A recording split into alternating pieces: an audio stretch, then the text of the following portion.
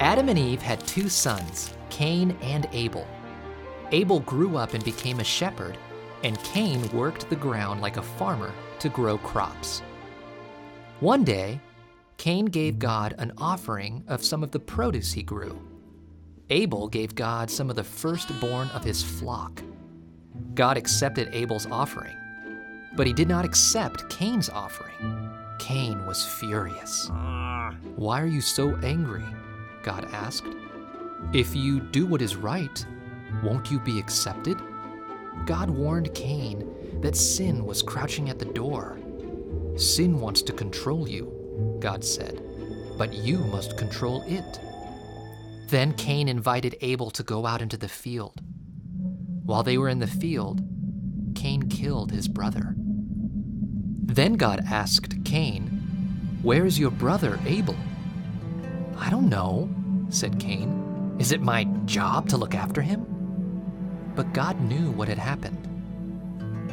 He said to Cain, "What have you done?" God punished Cain. God told Cain that if he tried to work the ground, nothing would grow for him. God said Cain would spend the rest of his life wandering the earth. He would not have a home or anywhere to rest. "This punishment is too much," Cain said. "You are sending me away from this land and away from you. If I have to wander the earth, whoever finds me will kill me." So God put a mark on Cain to protect him so that whoever found him would not kill him. Then Cain left the land and went to live in Nod, a land to the east of Eden. He had a wife and a family, but they did not follow God.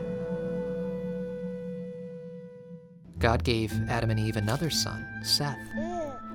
Adam and Eve's family grew. Seth grew up and had a family too.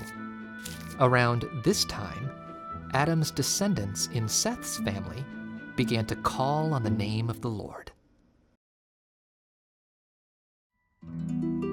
Adam and Eve's sin and its consequences spread to all of their descendants.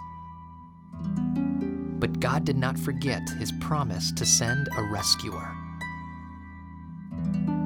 At just the right time, God would send his son to save sinners.